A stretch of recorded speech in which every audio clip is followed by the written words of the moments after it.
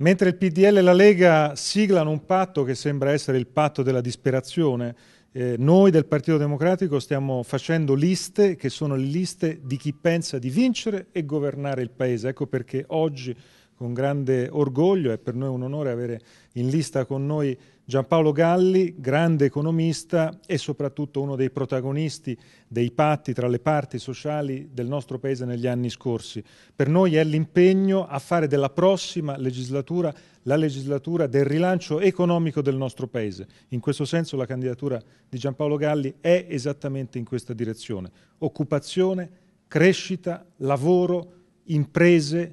Credo che questi siano i messaggi forti. A questi messaggi Galli nella sua attività parlamentare dedicherà molto impegno e noi ovviamente siamo molto contenti di questa scelta che lui ha fatto.